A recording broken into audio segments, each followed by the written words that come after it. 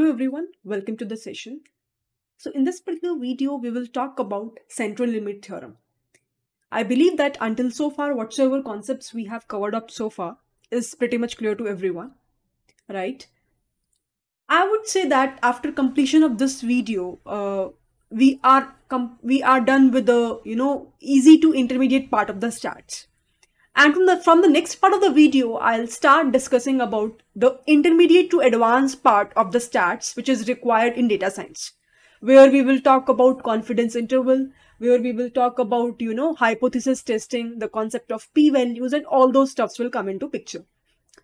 So first of all, let's try to understand the central limit theorem. Okay. So what this theorem says, this is really important theorem, first of all. And this theorem usually asked in a lot of interviews of data science. This theorem is quite simple to understand if you will try to relate this theorem with the real life applications. Okay. So here, if you will try to observe what is usually happening here is that this theorem says that if suppose you will be having a random sample, okay, random set of data points that you have, and suppose this X belongs to a Gaussian distribution. Suppose this X belongs to a, I would say, Gaussian distribution or normal distribution. I believe everyone knows one and the same thing.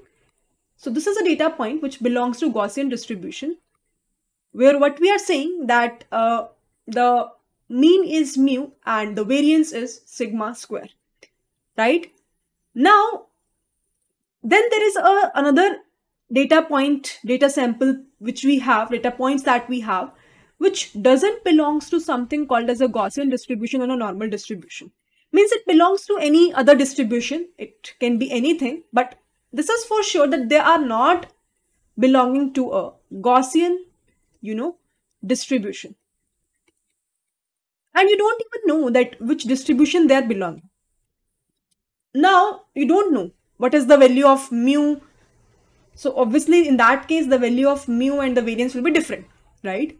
So one set data sample is there which belongs to a Gaussian distribution. One data sample is there which doesn't belong to a Gaussian distribution. Doesn't matter whatsoever data sample you picked up. If you will take from this complete population that you have, for example, in this population, you will be having 1 lakh of records. And from those 1 lakh records, suppose you are picking up a sample of that data points.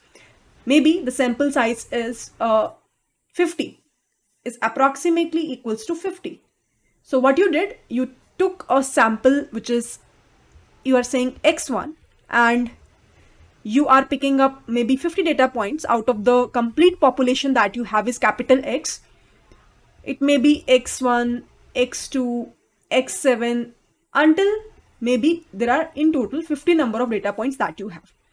And you try to find out the mean of this x1, which is coming out to be a sample mean which is equals to x1 bar.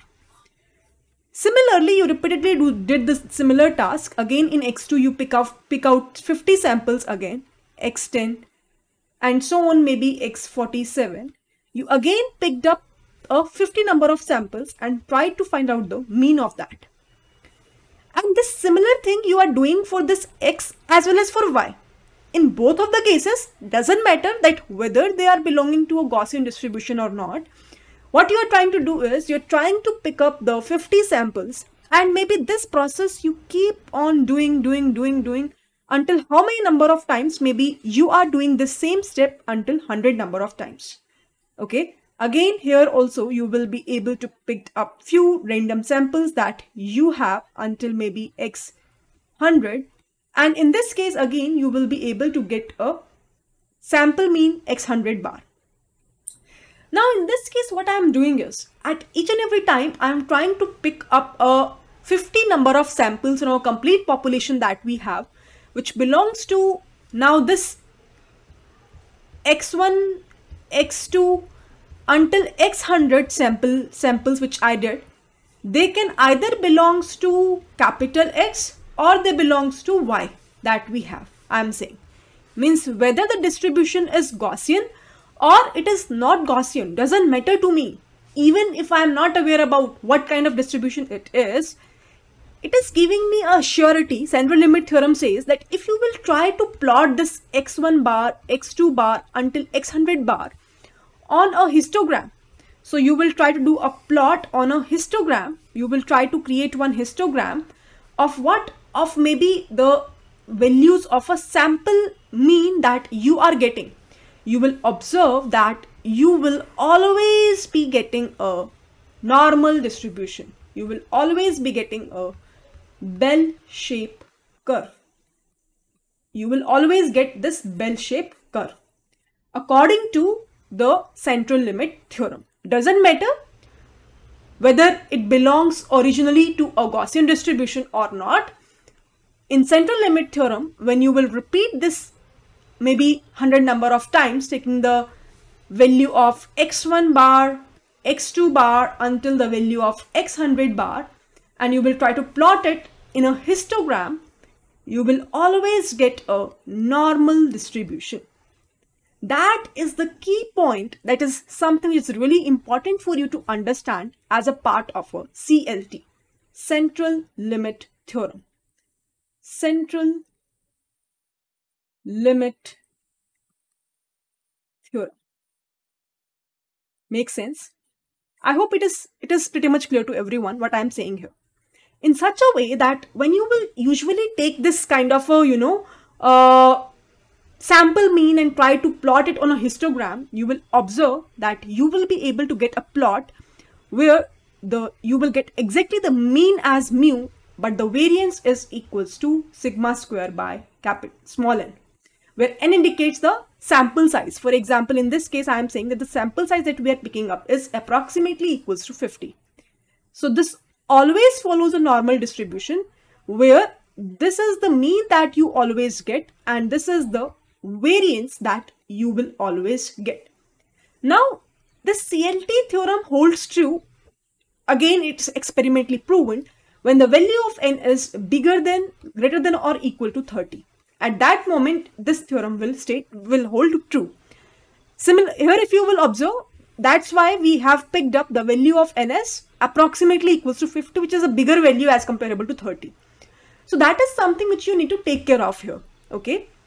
Now you can ask me one simple question that, okay, Priya, we will be able to understand that what CLT is all about. But the question is that why we are studying this? What's the reason behind that? Where we are using this theorem in real life? Very simple. In economics, very simple example I want to state for a real life scenario. I want to check that what is the average income? What is the average income or salary of people maybe staying in, Rohtak, a small area, I would say city in Haryana. So I want to see that what is the average income of the people staying in Rohtak. So what I will do here is that I will not work for the complete population, obviously, that is huge. What I will do is I'll take a sample of the data and I'll repeat this maybe 100 number of times and will try to find out the mean at each and every point of time.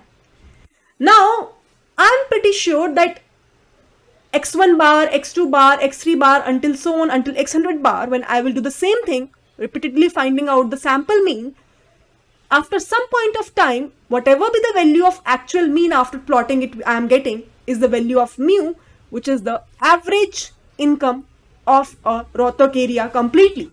Even though I haven't deal with the complete population, I deal with a sample only, but I repeatedly did this task and I took the sample size which is bigger than 30 value. And this is how via a CLT theorem, I can easily able to make a judgment that what should be the average income, right? So always remember, we always deal with the sample data. We always get a result or the conclusion from the sample data. And this sample data, whatever result we are getting, we always say that this holds true for a complete population data as well.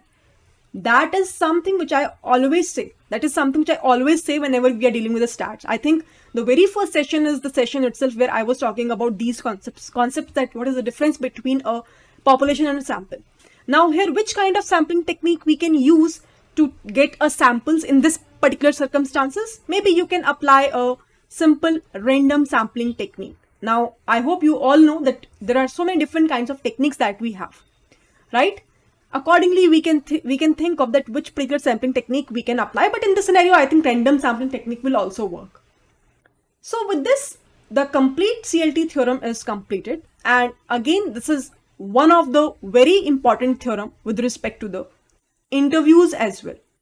There are very high chances that if you are going for an interview for data science, at least I can share my experience. I have applied to a lot of companies with respect to data science position, and there are a lot of companies which ask me this CLT theorem and where this is useful in real life applications. Usually people know that what CLT theorem all about, but they will not able to explain with the help of a real life example. So you can talk about this kind of examples where you can demonstrate that, okay, this theorem is really applicable over there, right? If you have anything apart from this to share, please ping in the comment section. I'll for sure try to respond it as soon as possible. Apart from that, I believe this is the very last video of this year, and the new video will come on the new year. So I just want to say Happy New Year to everyone, right? Whatsoever things you have dreamed of, I just pray to God that everyone will be able to achieve whatsoever he or she is thinking in her head or in his head, right? Please stay focused, work really hard, and believe me, nothing is impossible in this world. Spend your time very much consciously, right? I have seen a lot of people who think that the time is free, you know, but I would say the time is not free. Time is really valuable. It will not come again. So spend your time very wisely with your loved ones, with your dreams, right? Don't spend your time in doing anything which is not worth of, right?